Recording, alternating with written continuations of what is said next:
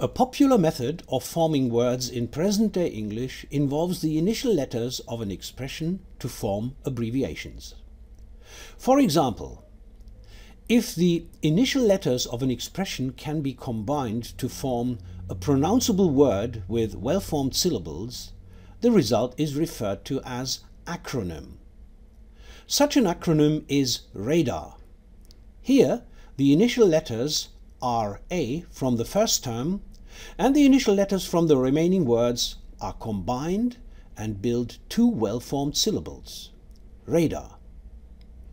Sometimes abbreviations are created using the initial letters of words but result in non-permissible syllables. In such cases we just pronounce the initial letters, DJ.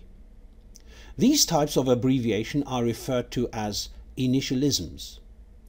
A well-known example is the initialism IBM, where the first three letters of the expression International Business Machines do not constitute a well-formed syllable. Thus we take the initial letters of each component word and pronounce them as the initialism IBM. In both cases we have a purely orthographical operation which is permissible as long as the resulting abbreviations are meaningful and, in the case of acronyms, pronounceable.